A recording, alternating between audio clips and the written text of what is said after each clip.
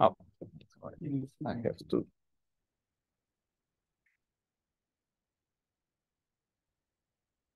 Actually, I don't know if I really clicked on it or just lost focus.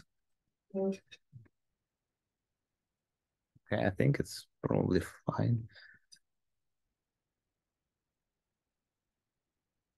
Yep. Yeah, I think it's fine. Okay. Okay. We'll start the seminar of this week. This occasion we have Volodymyr Vovchenko, assistant professor from the University of Houston. He got his PhD on Goethe University in Frankfurt, and then made a research assistant there as well. Research associate. Yes, and then he made a postdoc in Berkeley, and then a research professor in INT. After getting the University of Washington, he will talk about baryonic or quarkyonic. That's the big question. And thank you for coming today. Thank you. Absolutely. So it's a big pleasure to be here and to give this talk right after the semester has ended, so I can get back to research a little bit and talk a little bit about my work. So I was thinking about the topics, and I would normally talk about heavy ion collisions and fluctuations in heavy ion collisions, but I think that this topic is equally interesting and maybe more interesting here at ISU, where quarkyonic matter is also in the focus of research in the nuclear theory group of several members of the group. So I will talk about the recent work in that direction, where we explored quarkyonic matter and confronted it with, in a way, opposite scenario, which we introduced and called Baryquark matter, and what this means on the mechanisms for dynamical generation of this structure, momentum spatial structure in cold and dense QCD. So this is based on the work recently that we put on arXiv in the fall, and it was published in Physics Letters B today. So today I received notification that the article is available online. So there are some details there, and we are also making further progress with an incoming postdoc in Houston, Roman Poberezhnyuk, in that direction. So this talk consists of two parts. In the first part, I will give a sort of general introduction to the problem and what I think are interesting key questions for QCD at finite temperature and density, and then we will zero in on the cold and dense QCD and the topic of quarkyonic matter. So the basic introduction to set the stage: we are dealing with matter under extreme conditions, this nuclear matter. So we are looking into, so the best way to see this in the beginning is we know what are protons, neutrons, but we know that if we put them under extreme condition, in particular heat them up, that these particles become dissolved. They are not fundamental particles, but they are composite particles. And under our current understanding is that their constituents are quarks and gluon, rather, which we do not observe exactly. And so so we are interested in these basic features of the nuclear force. And in particular, if you look at where we can find, or we could find if we look in the past, in the history of the universe, such a matter, that would be microseconds after the Big Bang. And this matter, we believe, existed at that time, and we want to learn more about it. So we think that we know the correct theory for describing the strong interactions, that is quantum chromodynamics. So it's a quantum field theory, and it describes strong nuclear force in terms of quarks and gluons. So we know what the theory is, we know the precise definition of this theory, and we know some of the basic features of the theory.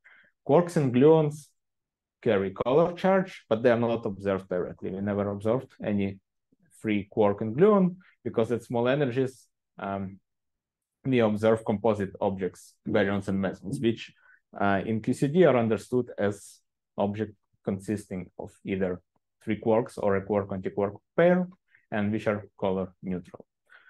So the scales, I'm sure you're familiar there, but just in case, That's femtometers, 10 to the minus 15 meters. Temperatures are trillions of Kelvin. So we are dealing with matter, which is by far the hottest one created in the lab. Where is it relevant? Early universe, as mentioned before, but also QCD matter under extreme conditions can be recreated in laboratory in heavy ion collisions, right? By colliding nuclei head-on, accelerated to ultra-relativistic energies and velocities, as well as in astrophysics. In particular, interior of neutron stars consist of dense QCD matter and neutron star, and these properties of this matter behavior determine some of the basic features of neutron stars, like their mass and radius relationship, as well as properties of neutron star mergers, as we will discuss in a bit. So when we talk about QCD matter under extreme conditions, one useful concept one can introduce is the phase diagram of QCD. So what this means is that essentially there are two basic ways to put matter under extreme conditions. One way is to heat this up, so you regulate temperature, and another method is to compress it to very high densities. And so you can explore two axes, corresponding axes on the phase diagram, temperature and density. And from purely theoretical perspective, we know exactly what we do. So we would calculate a statistical operator of the theory of QCD. So this is how, in principle, you can define QCD phase diagram, but in practice, we actually don't know all that much about it, because interesting stuff happens in the regime where theory is non-perturbative. So what we do know is that at low densities, we don't observe quarks, but we observe hadrons. So when you are at low temperature or density where the matter is dilute, you would expect something resembling a gas of hadrons. On the other hand, we have asymptotic freedom and running of the coupling constant, and we expect weak interactions in the regime of high temperatures and densities, where hadrons would melt, and eventually matter, which we call quark-gluon plasma, would emerge. But what is the nature of this transition between these two regimes? And actually, maybe there is not just one transition, but many more stuff happening in between. We don't know, because it's inherently non-perturbative question, and you can even see that just from the mere fact that hadrons are not basic degrees of freedom. You write the Lagrangian, you don't see any hadrons anywhere. And if you do perturbative QCD, of course, you will not get hadrons either. So this question, non-perturbative, one tool, essentially the only truly first principle tool that we have in practice is lattice QCD, which by now has measured enough to obtain several very nice and useful results. One result I particularly like, because I think it's a really strong test of the theory as being correct theory of nuclear force, is the prediction of hadron masses. So of course, there are a couple of parameters even in fundamental theory, like masses of quarks and the renormalization scale, but the number of empirical hadron masses is much larger. So you can fix these parameters, for example, to pion kaon masses, and for the strange quarks xi, and predict the rest of the masses and compare it to experiment and see a very remarkable agreement. So this was done. This plot is from around 15 years ago by BMW collaboration, showing remarkable agreement of theory with the experiment, as probably expected, but nevertheless very important milestone. Coming back to the question of phases of QCD, lattice QCD has also provided us certain answers and perspective on the nature of transition in the regime of vanishing baryon density right here. And what, because at zero baryon density, if you look a little bit in the details of how lattice QCD is done, it doesn't suffer from the sign problem. If you write it in terms of a functional integral, you can treat the integrand as a probability distribution after you discretize your lattice, and sampling configurations from this probability distribution, calculate observables, various observables, including thermodynamic observables. which are shown here. And this is the equation of state of QCD from first principles on lattice, using lattice QCD as function of temperature and zero baryon density. What it shows us is that the transition is a crossover from low temperatures and hadronic matter to quark-gluon matter at high temperatures. So there is no abrupt changes of system properties and system parameters. From purely mathematical perspective, what this tells us is there is a smooth connection between hadrons and quarks. And the characteristic temperature is called pseudocritical temperature. That's why there is index of PC rather than critical one, because it's a crossover, and it's of order of 155 MeV. So if you have a smooth connection and essentially coexistence of hadrons and quarks, you can talk about quark-hadron duality, that there is a dual description. You can approach the crossover from hadronic side, you can approach it from partonic side. And if done properly, they should smoothly merge. So on the hadronic side, typically this duality is realized or can be understood by adding resonance states, so hadronic excitations, and in the most extreme case, you can consider exponential hadron spectrum. And coupled, this is 2+1. Yeah, U and D quarks degenerate, and there is an S quark as well.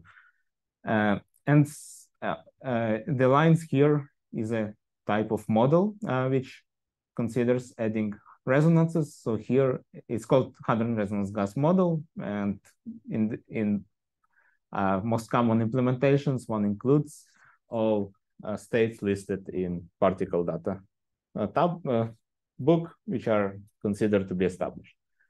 And another ingredient is the eigenvolumes of hadrons, so that the hadrons have finite size, they cannot overlap, or when they start to overlap, then they don't behave like point particles anymore. There is some interaction. So that's another ingredient. On the quark side, there is perturbative QCD, but it doesn't quite go down to these temperatures, because what we have here is understood as strongly coupled quark-gluon plasma rather than weakly coupled. Therefore, extended versions of perturbation theory, like the one called hard thermal loop, are considered, and the smooth matching between the two in this case can be achieved. So this is, for instance, was done in this paper by Albright, Kapusta, and Young. So this is about the transition and states of matter at zero chemical potential. Yes? What do you mean by crossover? And what does it? Crossover means that there is no singularities in the partition function or in thermodynamic function. So there is no jump, for example, in energy density as you increase temperature, and there is no jump in the derivative or any derivative of energy density. So it's completely smooth. It's an analytic function. And what does that indicate? It indicates that there is a smooth transition and there is connection. So in principle, it would, for instance, indicate that if you start here at 130 MeV and you would know all temperature derivatives to arbitrary order, you could construct, for example, Taylor expansions successively, and you could reach the high temperatures. You would need infinite precision, essentially, in all these derivatives, but the principal statement that there is it's an analytic function and there is a connection. And physically, this indicates that there is a quark-hadron coexistence essentially everywhere. I mean, it could be exponentially suppressed such that there is no chance to see it in practice, but because it's a analytic, I mean, theory is QCD, right? So there is, in nature, there could be some corrections, who knows? But this indicates that there is a smooth connection. Or example of crossover from more common fluids that we study, like phase diagram of water, right? Below critical temperature, you have gas-liquid transition, first order phase transition. Above, you don't have it. So you don't have distinction between gas and liquid anymore. So in that sense, it's similar. It's also different because still we have transition between effective degrees of freedom in contrast to water. The phase transition. That signifies this structure. What exactly okay. It's a pseudo transition. It's a pseudo phase transition, right? It's not a true phase transition. You can talk about phase change that you have. If you go to low temperatures, you have something resembling one phase, and you go to high temperatures, you have something resembling completely different phase.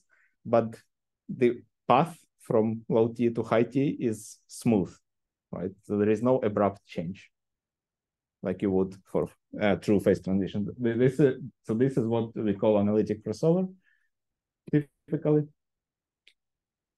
And this is at zero chemical potential. Then if we go to finite mu B, so if we think about it in terms of first principle theory, we encounter an issue called sign problem, namely that the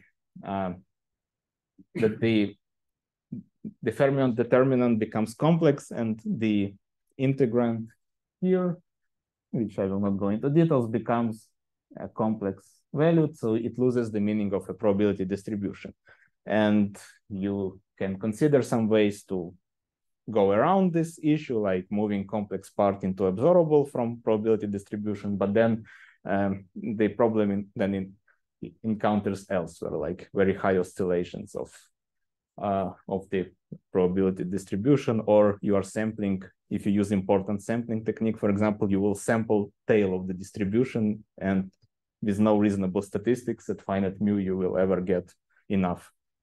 So sign problems prevents direct simulations at finite baryon density. So what currently has been achieved is that extrapolations from mu b equals 0 are done. For instance, you could calculate derivatives, right? I talked about derivatives with respect to temperature. You could calculate derivatives with respect to chemical potential as well at zero chemical potential, and then try to use these derivatives using Taylor series and expectations that you have analytic partition function to peak into finite mu b. You can do that, and this works roughly until mu b over t of 2 or 3. That's where we see apparent convergence of the Taylor series in chemical potential.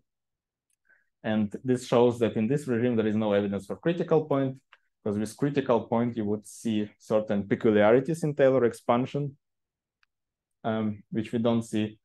But above, we don't really. So the number of terms calculated from lattice in practice is about 3, and maybe with larger error, 4 terms.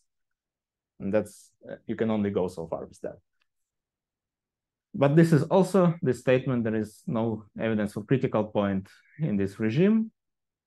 Yeah, usually we introduce this dimensionless ratio of mu b over temperature. With heavy ion data, proton number fluctuations. So critical point would indicate large fluctuations. Think about critical opalescence, for example, for a liquid gas. And that would be expected to show up in fluctuations in heavy ion collisions, but we don't see these signals either. So this is about finite T, finite mu B. But ultimately, if you go to finite density in terms of mu B over T ratio, the ultimate limit is 0 temperature, where the ratio is infinite. And this is this regime where there are no thermal excitations, no resonances, no pions, but where there is effects of Pauli blocking, of Fermi spheres are all important. So it's a very different regime, even if you just take a quick glance on it compared to finite T direction. So we were talking about this, now we are talking about this axis. And this regime, though it's not accessible in first principle theory, it is accessible, especially lately, in astrophysics and in neutron star properties. And just one remark about first principles. Okay, there is still perturbative QCD, but in practice, this only works at densities above 40 times the saturation density. And below that, it does not provide too much insight at the moment. So QCD transition at 0 temperature and neutron stars. So what is the connection? So the several connections, but one perhaps the most well-known, is that you can find QCD matter at 0 temperature in the interior of neutron stars. And the pressure of this matter, okay, along with, of course, leptons, but in particular, the pressure of QCD balances the gravitational pull of neutron star, right? And you can, there is Tolman-Oppenheimer-Volkoff equation, which describes the this equilibrium, a differential equation where the pressure of QCD plus leptons is an input. Okay, leptons are simple. You usually just add ideal gas. But the pressure of QCD is something we want to know, something we don't know, right? Because it's a non-perturbative problem. And so it serves as an input. And so what this equation provides us, if you solve it and integrate it from 0 to the radius of the star, it provides you what is known as a mass radius curve for neutron stars. So there is a one-to-one correspondence through these equations between the pressure of QCD as function, in this case, of energy density, which enters Tolman-Oppenheimer-Volkoff equation, and the resulting mass radius curve. So if you have, like, there are several, for example, lines here, pressure versus energy density, and each line has a one-to-one correspondence to resulting mass radius curve. And so if you know, for instance, if you have observations of both mass and radius of neutron star with certain accuracy, you can see which equation of state is consistent with that data and which is not, right? That is in addition to other constraints called multi-messenger constraint nowadays on the equation of state at 0 temperature, coming also not only from observation of masses and radii of neutron star, but also of observables from neutron star mergers, like tidal deformabilities of neutron stars, what we know from nuclear physics at low densities, as well as from heavy ion collisions at intermediate energies, and at very high densities from perturbative QCD as well. So at the moment, we have recently quite a lot of input from especially astrophysics, that it allowed analysis, essentially model agnostic analysis of QCD equation of state under neutron star conditions. So that means 0 net charge, which is why it's mostly composed of neutrons and not protons. So in this regime, essentially, what nowadays become possible is to have model agnostic analysis. So you, for example, you, like in this work was done, you use neural network to inverse the mapping from mass radius relation or observations of masses and radii to the equation of state. So for example, pressure is function of energy density, that's the basic observable, but actually any thermodynamic observable is function of energy density, if you know it completely, defines the equation of state at 0 temperature. And one particularly useful quantity, which is often used as a base input, is the speed of sound. And that's its definition at 0 temperature. Well, it's change of energy with respect to change of pressure, but at 0 temperature, you can define it as change of chemical potential with respect to baryon density. And then if you integrate this, you can get chemical potential as function of baryon density. And then if you integrate this again, you obtain energy density, right? So if you know the functional dependence, you can recover from thermodynamic relations equation of state for any quantity you're interested in. But speed of sound useful also because I mean, we know there are certain restrictions, right? Speed of sound should be causal, should not exceed the speed of light. So by looking, for instance, at the pressure, it may not be evident whether there is issues, but if you look at speed of sound, if it's above 1, you know there is a trouble. There is also conformal limit. So it's the limit where it's the expected limit at high densities, but also in this limit, energy density is equal 3 times the pressure, but there is no energy scale anymore, and that's 1/3. Speed of sound is 1/3. So what is observed is that speed of sound just purely based on observations without, so the model input, I think the only model input is very low densities, nuclear physics properties, which are solid. So it's normal nuclear density and below. Above it, it's completely free. It's constrained with observations, indications that is very high probability. The speed of sound exceeds the conformal limit, exhibits a peak. Typically, it's a few times the normal nuclear density. And then it dips, and from perturbative QCD, we know that it should approach from below the conformal limit. So there is an interesting non-monotonic behavior purely based on observational data. This is the speed of sound. This is the same, essentially. So these bands correspond to these confidence levels here shown by different colors. For the speed of sound, pressure is function of energy density. And you see how, in a way, much more instructive the speed of sound is, because here, admittedly, it's a double log scale. Otherwise, it doesn't fit, right? But you see a band, you see perturbative QCD regime, you see normal nuclear physics regime, and you see a band for the equation of state. Okay, so we have the equation of state, but so what do we do with it now, right? So it's a neutron star matter regime. It's consistent with nuclear physics at low density, considering perturbative QCD at high density. It does not elucidate what is actually the phase of matters or properties of matter in this regime. It just tells you that pressure changes with energy density in this way, but what is it?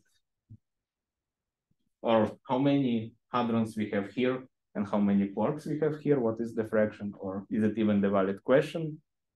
It doesn't answer this question.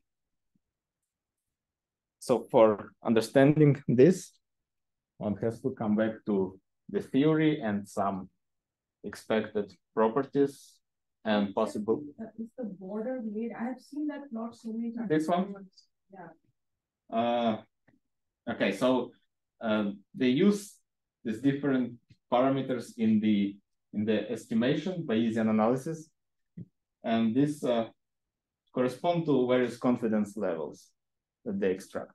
I would need to look myself into the details, right? Because there is lots of technicalities. It's nothing to do with any specific model, right?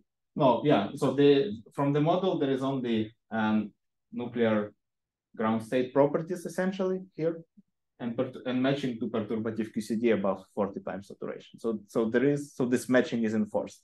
But in between, you can think of this, for example, as if you go back to speed of sound, you can think of this that they do piecewise continuous segments of speed of sound at various. So here there is data going in the input here. Yes. On the right hand side plot. No, right hand side plot is when you integrate the speed of sound. Right, but is the information coming from the data? Yes. The observed. Yes. So essentially, you not parameterize, but you have speed of sound in various density intervals, which can have arbitrary values, like for example, linear interpolation. So you have slope and the magnitude and the intercept, and they are smoothly connected. And these are all free parameters, right, which you feed into Bayesian analysis. But for any fixed value of these parameters, you can integrate speed of sound to get the pressure, and then you can put the pressure into TOV equation, for example, get mass radius curve, and then you apply this to mass radius observations, for example. And tidal deformabilities, similarly, but then and so on. That observation sort of gives you the border. Right? Yeah, so this, you minimize deviations from observations and you give them the most, well, actually it gives you distributions, right? The likelihood that the most likely equation of state consistent with the observation, right? And I think if you read the paper, what they say is that there is, in principle, it's possible there is equation of state which never exceeds the speed, the conformal limit, but I think it's less than 1%. in a probabilistic sense. Okay, so since we have the equation of state, but we don't quite know what exactly the matter is, which is consistent with this equation of state. So we can go back to various ideas, theories, and expected properties and degrees of freedom. So at zero temperature, so the basic approach would be that, again, we have here baryons at zero temperature, so it's a Fermi liquid of baryons or of nucleons. And you have a quark phase at very high densities. So in between, you would expect some sort of transition and coexistence between baryons and quarks. Arguments based on expected properties of QCD in large NC limit. So NC in nature is 3, but large NC is hopefully also 3, right? Is that you still have baryonic excitations, even at high densities, occurring around the Fermi surface. So this is the idea, but how to test it? So I believe the first practical realization was done in Seattle by Larry and Sanjay, where they considered a quasi-particle picture of a mixture of quarks in two regimes.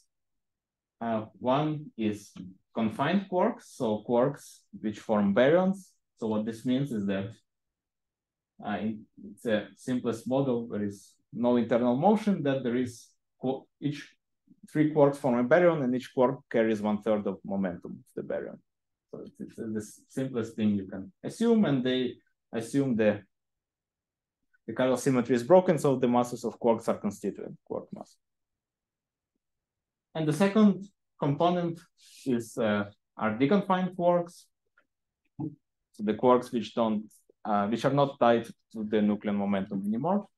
But both of these should obey the Pauli exclusion principle at zero temperature, because if you have a quark, for instance, a deconfined quark in the C, as in the Quarkyonic matter picture, you're not supposed to put another quark in exactly the same state. So the way they realized this was through introducing the momentum shell structure, that in this mixture you have quarks filling up the Fermi surface, Fermi sieve, sorry, up to a certain level. How high the level is depends on what is the baryon density you're looking at. And then it's surrounded by a shell of baryons. Right, okay, there is a factor of NC in the momentum, which one should always be mindful about. So actually here this is done. So here essentially one has to divide momentum of quarks by NC. And then you will get slightly different picture, but the essence is the same. So if you have quarks filling up the levels up to KFQ, then the quarks on the shell of baryons, it's 1/3 of a baryon quark, so it can only start from KFQ. So the momentum of a baryon starts from 3 times KFQ in this notation. Or NC times, yeah, for general case. And in the first paper, they introduced the width of the shell via certain ansatz, right? So it did not occur dynamically from the model. We will get to this point in a bit, but it was assumed that the shell initially, right, the shell should be the entire Fermi sieve, because you have only baryons at low densities, but eventually it becomes smaller than this maximum momentum of baryons, and it becomes thinner. So you fill the Fermi sieve with increasingly large amount of quarks at large densities, and you will expect the bulk properties to resemble quark matter. So this is the mechanism, and with a judicious choice of the ansatz, you can obtain you can see how the speed of sound will behave in the transition region, which is where is the interesting part, right? Where you have comparable fractions of deconfined and confined quarks or baryons, if you like. And typically, you will see a peak in the speed of sound. How high it is exactly and at which density it is exactly depends on the choice of the ansatz. It could very well also shoot up over unity if you're not careful with this choice. But qualitatively, this is the picture that you have this raise of the speed of sound. And then once quarks start to appear, they will tame this raise and bring the speed of sound down. But what is the justification for this picture? This quarks forming the surface of the Fermi sphere and baryons around. Why not vice versa? Yeah, vice versa is what we will do. But the original justification is that basically, so the confining interactions are Pauli blocked if you put quarks in the sea and not vice versa. The infrared regime. That's the justification originally to enforce this picture. But it probably is also true that once you're in this transition regime, all bets are off, right?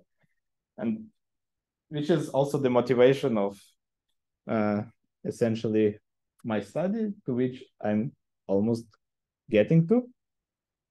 But if you stay for a moment with this picture, of course, there is this issue that not only we enforce this structure by hand that you have baryons on the shell, but also the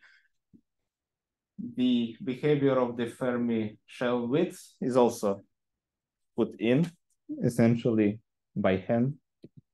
And so one would want to improve that to somehow make it appear dynamical. So this was done in a paper shortly after this initial paper. Sri is also on it. What you can do is you want to, how could the shell appear dynamically? You want it to be the outcome of energy minimization, right? So if you're in canonical ensemble, the equilibrium should be where the minimum of the free energy is, or the total energy at zero temperature, they are the same.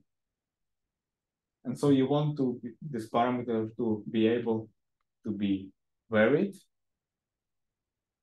and ultimately correspond to the minimum of the free energy at fixed baryon density.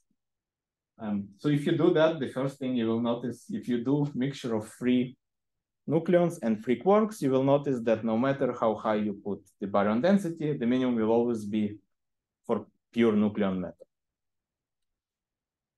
which was understood to be most likely an artifact of treating nucleons as free particles. And so the excluded volume, which proved to be quite useful at finite temperature regime, should also be relevant in the zero temperature regime. So what excluded volume does, it's a type of repulsion where you don't allow nucleon cores to overlap. So one assumes that nucleons are not point particles, but have a finite size. And if you don't allow them to overlap, this leads to the appearance of this excluded volume correction factor in the density of nucleons, but also in their energy density as well. And if then you consider equation of state of nucleons in excluded volume model at fixed density, as you crank up the size of the excluded volume, the energy density will shoot up. Or equivalently, if you fix the size and increase the baryon density, at some point, you reach this packing limit, right? So you cannot make density of nucleons too large anymore. And in this case, the density cannot increase anymore, but the chemical potential still increases. If you look at for instance, thermodynamic relations, then energy density just shoots up. It makes it energetically unfavorable at some point to have nucleons because of excluded volume as you increase density. And when that happens, pure nucleon matter cannot exist beyond N0 and not, but even just before that, it becomes energetically unfavorable.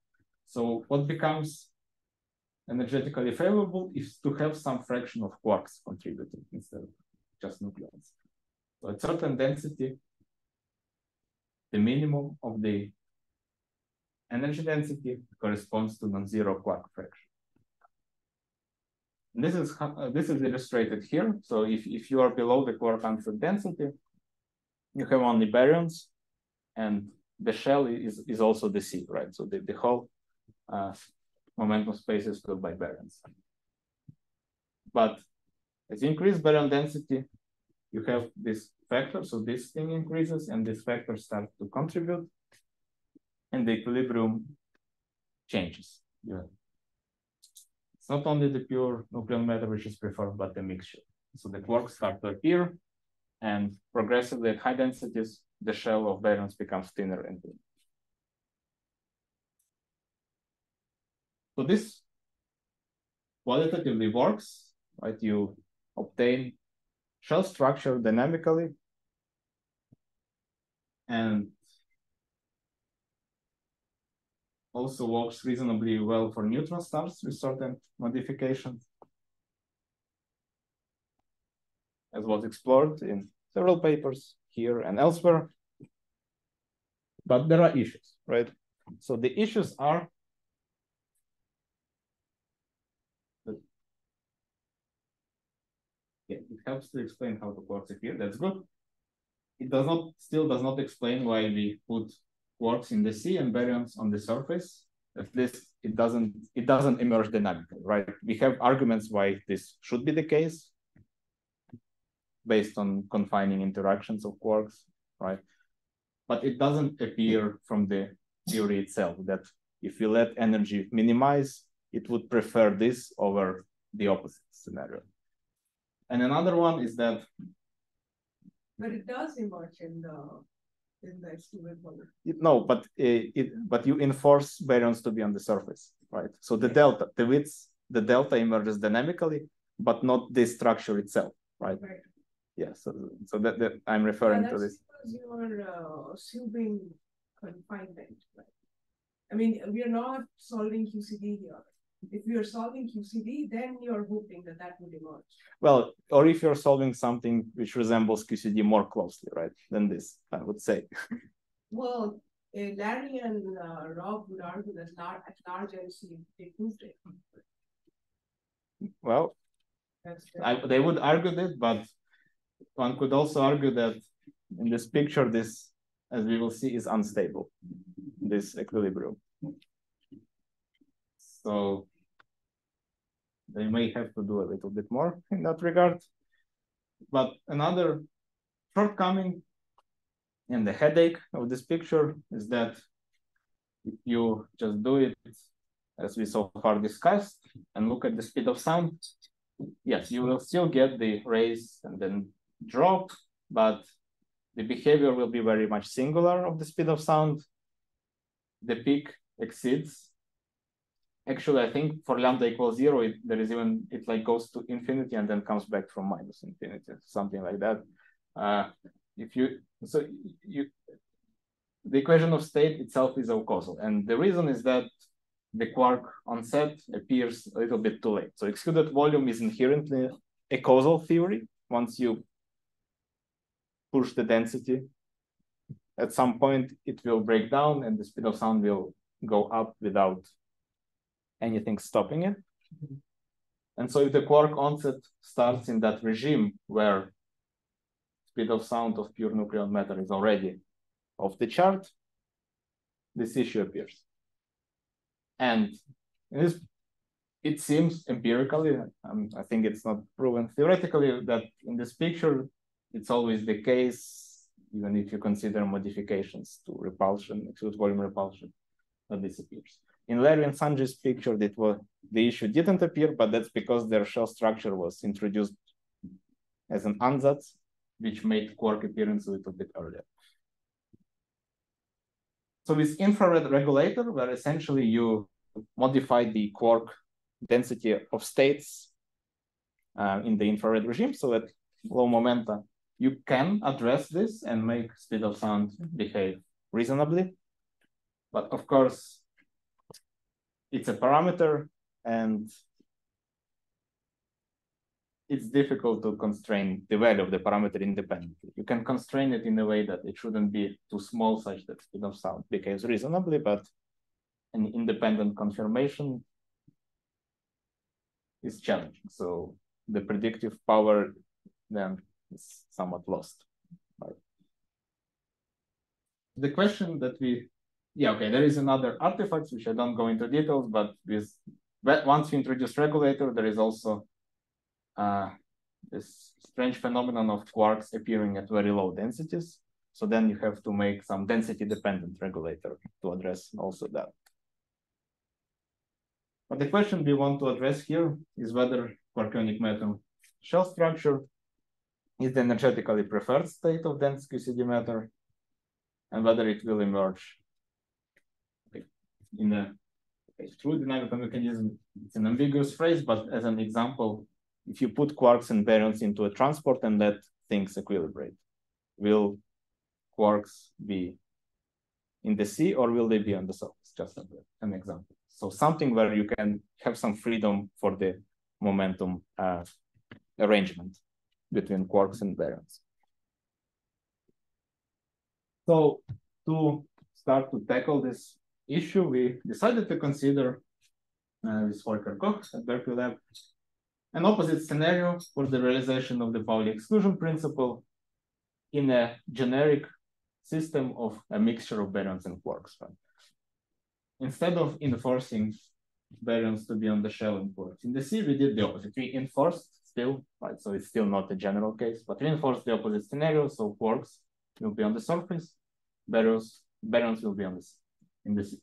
Okay, so these are the equations. Probably I don't really need to go through them, but the difference, you have density of quarks as well as their energy density now. So in quarkyonic, it's the sea, so it starts from 0 to a certain Fermi momentum. And then baryons are on the shell, but also their momentum is enhanced by factor NC to account for the fact that the momentum of a baryon is NC times momentum of a quark inside the baryon. So you have this shell. And you have, for nucleons, the same interactions, depending only on the density, so you have absolute volume factor. Why do you put quarks and baryons in the same shell, in the same shell structure? What do you mean on the same shell structure? Why they acquire the same shell structure, not two-parallel structure? You mean that they could overlap? Or yes. Yeah, they could, but this is the extreme opposite. So we consider limiting cases. Yeah. So you could have like 50% by quarks, 50% by baryons uniformly. You could, in the very extreme case, you could even neglect Pauli principle and just have them both occupy two Cs, and even that works reasonably well. The equation of state looks reasonably well, not that it makes perfect sense. Yeah, but these are two limiting cases. This Pauli exclusion principle. This is isospin symmetric. But the quarks and baryons don't talk to each other. Right? They only talk through the Pauli exclusion principle. Yeah, baryons talk only with other baryons with excluded volume, but not with quarks. Mm-hmm. You did not know. Yeah, I see. I can see. So this is equations for Baryquark. So you have C of nucleons now, Fermi C, and surrounded by the shell of quarks. So everything is the same, just the limits of integrations are exchanged. I have like a related question. Mm-hmm. So, like, is there any way to understand this appearance in shell structure? Okay, so this is solution of infinity. So you could solve it with infinity. This is what Robin implied. Mm-hmm. if you can see, so it's like a classical theory. Right? So, but you could, in principle, like develop one over its direction, taking into account some of the fluctuations.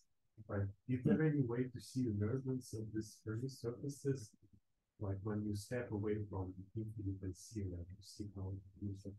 Well, I mean, I don't think they ever actually did anything like this. Like they only did excitations on the surface. There was no quasi-particles or anything. So it was what you see was infinite. Yeah. But I see it's infinite. This is again this classical, right? So baryons are politons and that. So this is the classical. Right. What I mean that Fermi surface has pure quantum phenomena, right? So you need to take into account like quantum fluctuations. So what I suggest, so you say C equals 3 is large different. I tend to agree with that. No, well, no, that's not what I said. That I explained the motivation for quarkyonic matter. You can find in the literature. So okay, so but you have this infinite C solution, and you could in principle develop compute 1 over MC, assuming that it's C confined, and like long perturbation theory. So has anyone? I think it's very hard. Yeah, I don't. I assume it's hard, but has anyone attempted to? I don't think. So one thing that people have done for quarkyonic is that there's Toru Koji who has put this quarkyonic idea in 1 + 1 Schwinger model. Okay. Put in a chemical potential and you see what kind of shell structure, if you see any shell structure, you can solve it exactly. Right. And I believe he sees this kind of emergence. Basically, we have there. It's not a Fermi sphere; it's a 1D line. And near the Fermi surface, you see some kind of bounce states.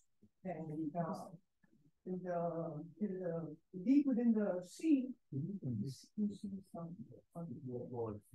Yeah, I mean, I think they are working on something with Larry in that direction. I don't think it's 1 over NC. It's just free theory with quarks and baryons on a little bit more equal footing than here. I think in the paper Toru published, he did make it observation, but if I remember correctly, there at some point there was an ansatz, and he checked if this ansatz works consistently. The thing that I'm talking about is in 1 + 1, okay, which is exactly solved. Okay, I didn't see then this paper, I think. I haven't digested the paper to know whether it's correct or not, but I know that that's the motivation because it's exactly solvable, so you can see that which one emerges. Okay, that would be interesting. I mean, I don't know if there is in the original quarkyonic paper something about 1D, 2D, only 3D, right? Yeah, okay. And also, just because it emerges in 1 + 1 doesn't mean that it will. Right. That is. But it's, well, that's interesting. Yes, that's of course the big question. How? Yeah, like NC equals 3, right? Okay, but let's. So I mean, this is still very simple. It's just quasi-particles. So but let's see what happens. So in these 2 scenarios, so at each baryon density, we minimize the energy density with respect to quark fraction. I mean, it's equivalent to KF and delta, right? You fix baryon density and quark fraction. It's the same as fixing the shell width and the Fermi sieve. So because baryon density is the external quantity, right? So it's only one parameter we have to minimize. We choose quark fraction. And this is illustrative example. So we take, so for exuded volume, 2 scenarios, no repulsion, nothing at all. And scenario where the limiting density is 5 times the normal one. And you see that if there is no repulsion, so it's 3 nucleons and 3 quarks, in all cases, the minimum is pure nucleon matter, right? This is something I mentioned already before, but also it's true for Baryquarks. But already in this regime, you can see that if you look even at the slope, if you increase quark fraction a little bit, the Baryquark scenario, the energy increases in both cases, but with very different slopes. Eventually, they merge together by construction because pure quark matter is the same in both cases. So the difference are only in between. Already in this scenario, you can see that in this picture, it's energetically more favorable to put quarks on the surface than on the sea. And this one can understand because if you, for example, if you are in this regime and you on the nucleons, and then if you add in Baryquarks, what you do is just replace baryons at the surface by quarks, right? Because quarks are on the shell. But in Quarkyonic, you replace baryons deep in the sea by quarks, and you have to also move other baryons up because of NC factor in the momentum. So for this reason, there is much steeper penalty in the energy. With excluded volume, so this density is high enough. It's close to, it's where excluded volume interactions are already very strong. The minimum falls in both cases at finite quark fraction. The deeper minimum is with Baryquark. So qualitatively, excluded volume doesn't change the behavior with respect to quark fraction between these two scenarios, but it is of course needed to have a true minimum. Okay, this is how the shell structure looks like as function of density. So these are momentum levels and which momentum level is filled with load. So this is quarkyonic. So you have shell of baryons without quarks, and then on the onset of quarks appear in the sea. The shell gets thinner. Baryquark, again, before the blue line, which is onset of quarks, it's exactly the same in both scenarios because it's pure baryons.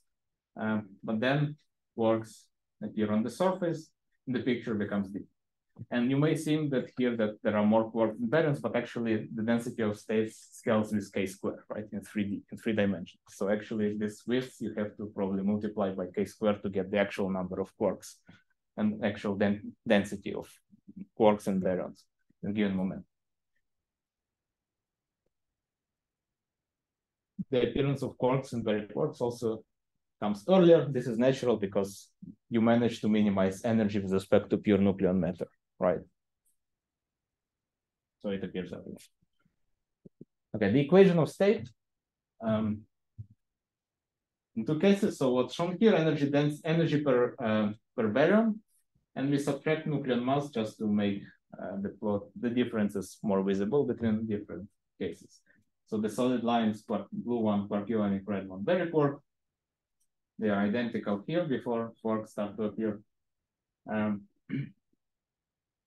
then quarks appear more smooth in Baryquark, so the line doesn't change too much. And in quarkyonic matter, they appear more rapidly, right? This is the manifestation of this.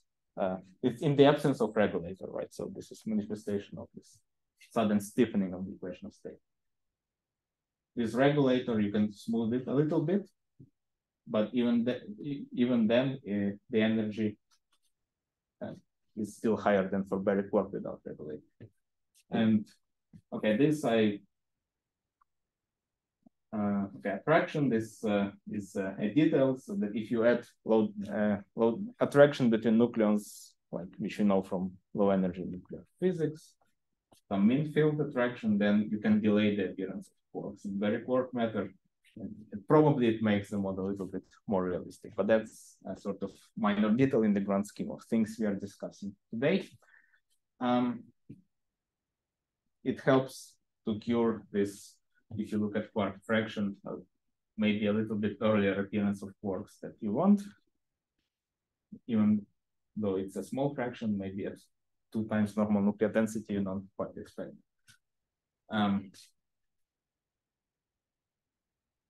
While in quarkyonic matter, as we discussed, with regulator, there is also these issues, these early appearances of quarks. But the regulator, at least in this form, doesn't change the qualitative picture as far as where which configuration prefers lower energy. Okay, speed of sound, and we already discussed the qualitative features we expect from neutron star observations in 2 cases. So this is quarkyonic. This is what I was talking about without regulator, how it looks like. So it shoots up, and then there is a first order phase transition. So there is a discontinuity in the speed of sound. without regulator. And then it reappears. This regulator, you can make it behave smoothly, reasonably, but there is like the value of regulator, right? You have to get it from somewhere. Baryquark, yeah, smooth behavior without attraction, exceeds the conformal limit, although no pronounced peak. And if we add attraction, something we are still playing with a little bit, you can get a more pronounced peak and even some jumps in the speed of sound. Still, everything is causal, but some possible additional structures emerge. Okay, here, maybe for the lack of time, I don't discuss it too much, but it's a related quantity trace anomaly. And it can tell you whether you're reaching this conformal limit of the theory. That would be indicated by crossing 0, because of delta becoming negative. But what we can say so far is that it might become negative, but it sensitively depends on the parameters of the model. Okay, so this is outlook. I will not spend too much time here, but we did excluded volume model. We didn't try to do realistic low density equation of state, but you could do that if you add attraction. So this energy per baryon will have binding energy of 16 MeV and other properties that we know here. And this would be a different low density. Low density is large difference, then eventually the difference becomes distinct, but this will also influence the onset of quarks and the transition. So if we had this behavior with very smooth behavior of the speed of sound, it can become considerably more peaked. And Baryquark doesn't guarantee that you don't exceed a causal limit. It could happen that you exceed it, but it does depend sensitively on some variations of how we do repulsion, excluded volume repulsion. So the one example we discussed is a linear excluded volume, the simplest one. But there are other models one can consider, which has certain justification in their application to real gas equation of states, which will give a different answer. So this sensitivity is something we are exploring. And another outlook for which there is no results yet, so this is just generic mass radius relation, is of course neutron star matter. In Baryquark, Quarkyonic picture, of course, was done, but can be compared.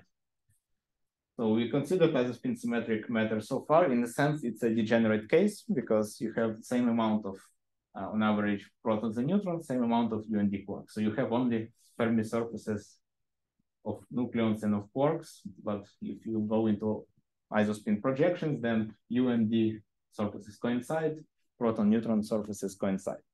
But when you go to neutron matter, then you will probably expect something like this for Baryquarks, right? You have neutron, for example, pure neutron matter, so you have neutrons up and down quarks.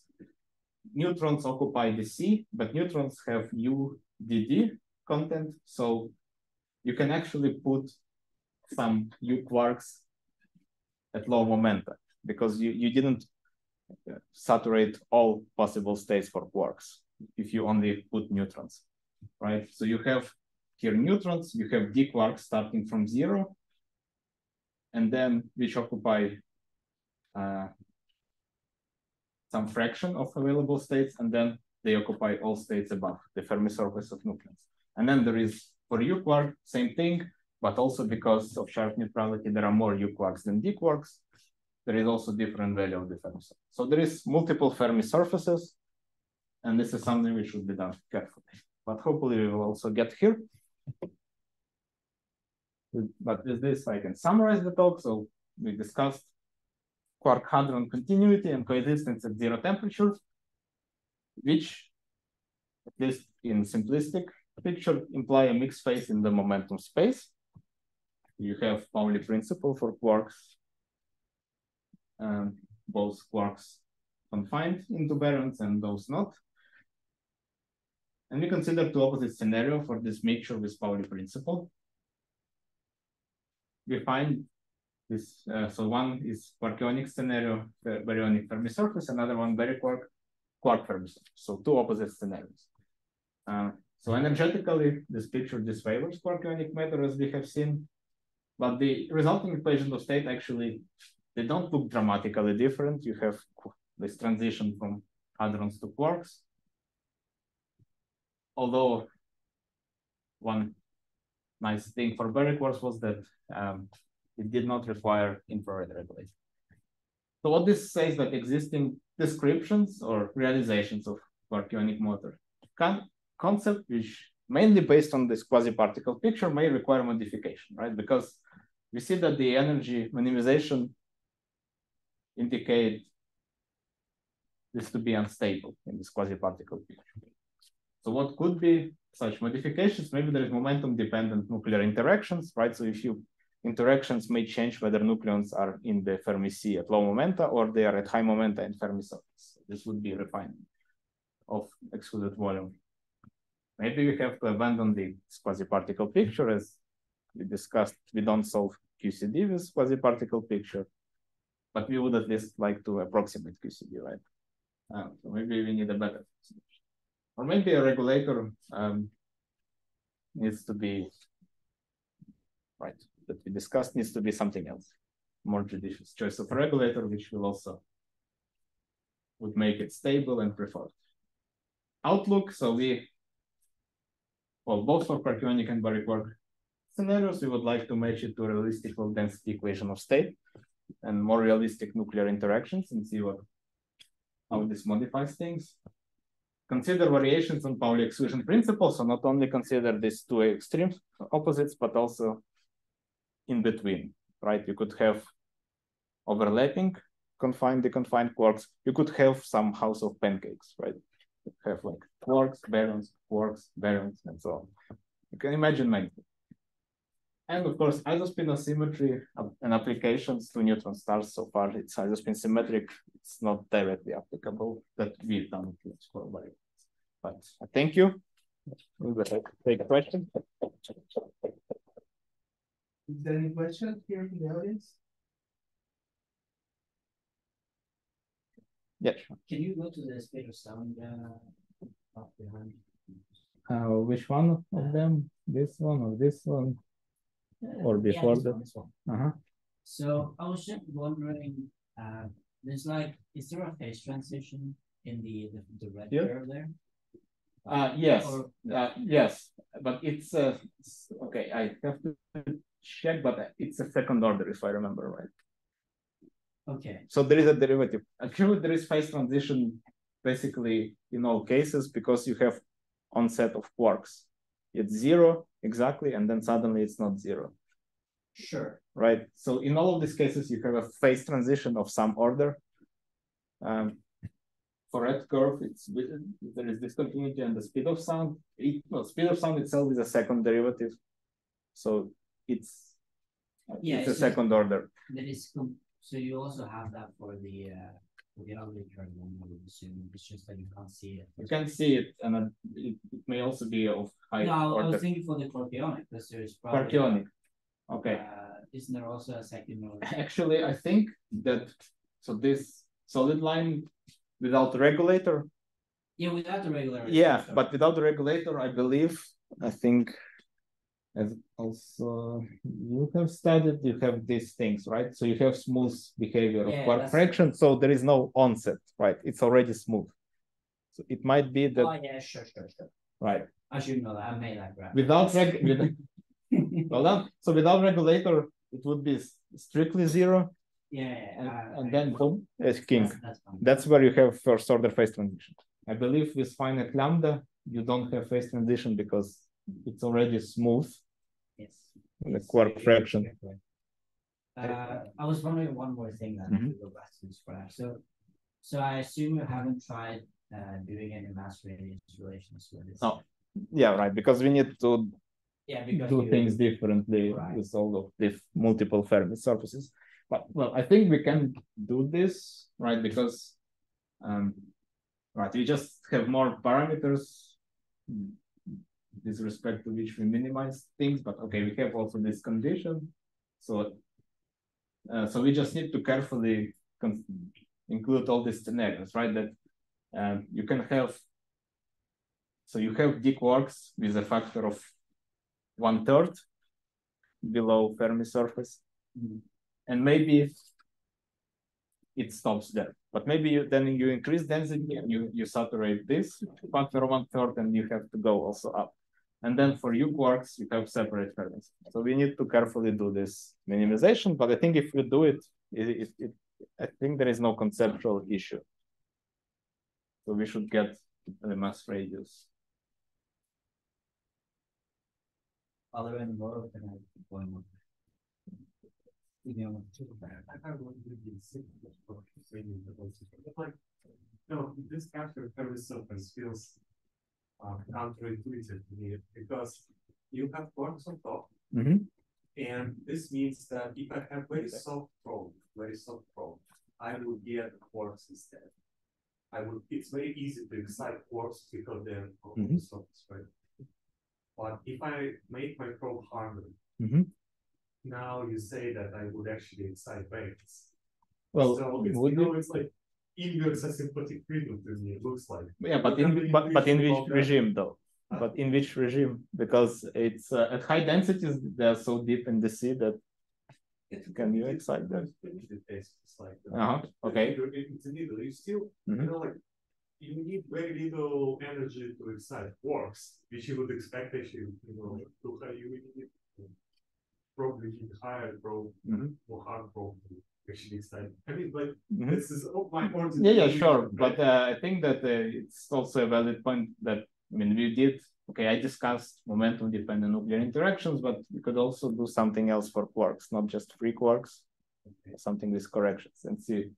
But you know, I mean, we don't necessarily promote this picture, but rather we point out the problem because okay, we did the extreme opposite, right? Yeah. But just consider a small perturbation here, and the energy will go down, right? So it's the issue of stability for Quarkyonic.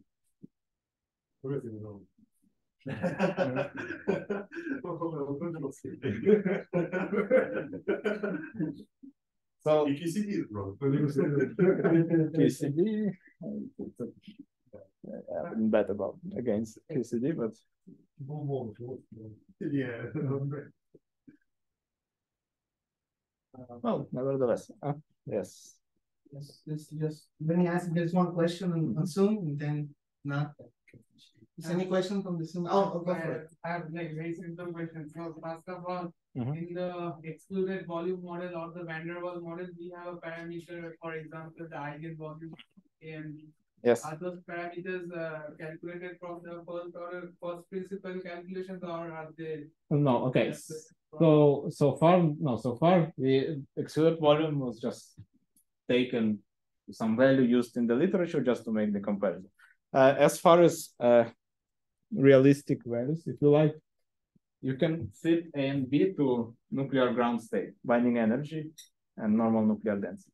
So there are two equations to solve, and yeah, so for example, this is done for these parameters reproducing nuclear ground state here, these curves. But the plots I showed for the plots I showed here was done just pure excluded volume with a parameter for comparison. So if if you ask how it compares, so the one for nuclear matter is around 2 times normal nuclear density. But then there is also attraction, and then there are other variations if you do nuclear matter, because you cannot get nuclear matter ground state with excluded volume only, with repulsion only, right? Yeah, we have one question from James. Go ahead, James.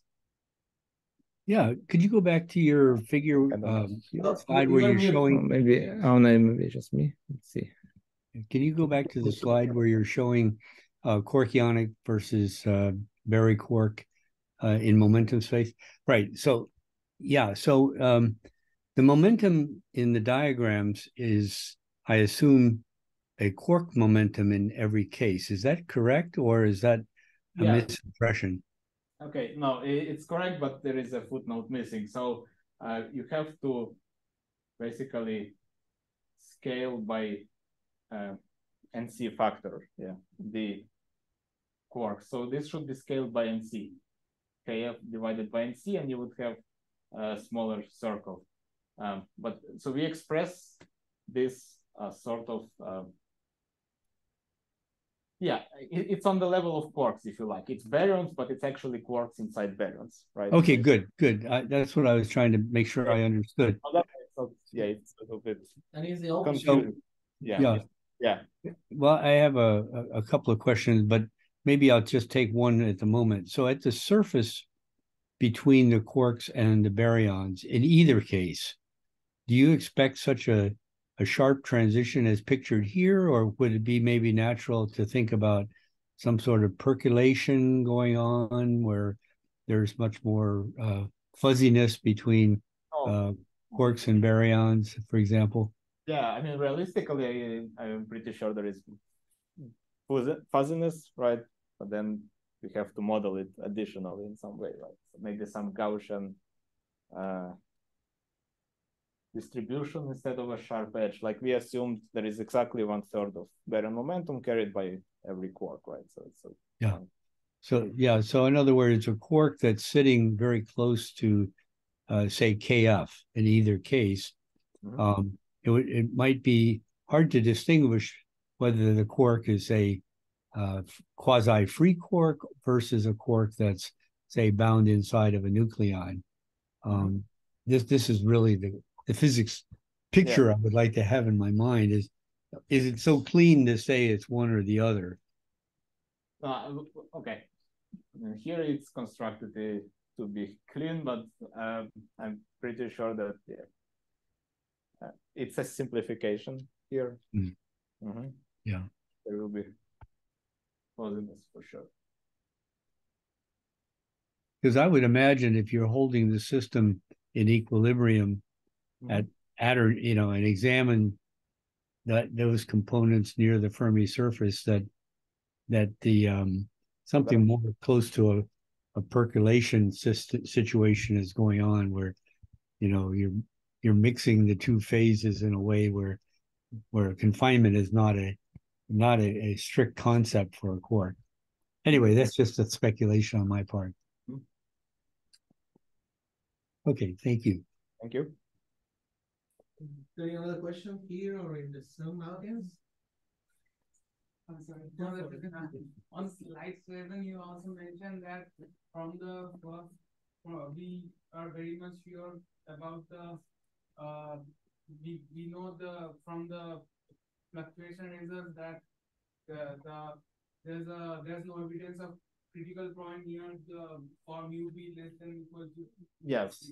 Is that from first principle lattice velocity calculations or? No, for heavy ions, it's so you can map heavy ion collisions at different energies on the phase diagram through hadrochemistry, and at energies above 20 GeV square root of S, which corresponds roughly to maybe over 3. So the proton cumulants behavior is no enhancement you could attribute to fluctuation, but you can actually attribute it to mundane things like baryon number conservation and excluded volume. I guess want to know whether they are calculated from model or first principle. Oh, heavy ions is always from model. There is no first principles for heavy ions. Because those numbers are very high for lens species. This is heavy ion. Well, they extrapolate roughly to this, right? Taylor expansion. So they don't simulate here directly. They simulate here, but they calculate the derivatives.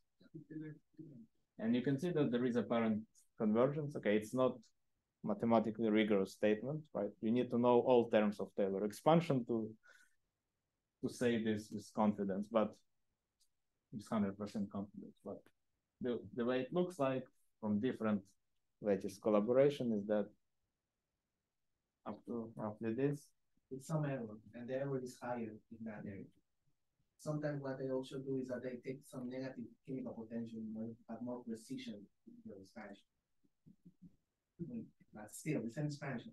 And it's higher, if you increase the chemical potential, the error is bigger and bigger. But I mean, that will say that's with our level of confidence, that's what we can say. That's what happened. Yeah. I mean, at mu0, it's more rigorous because they did finite size scaling, right? And there you don't see anything. At finite mu, it's extrapolation. If there are some more questions, then I will take again Volodymyr for this. Thank you.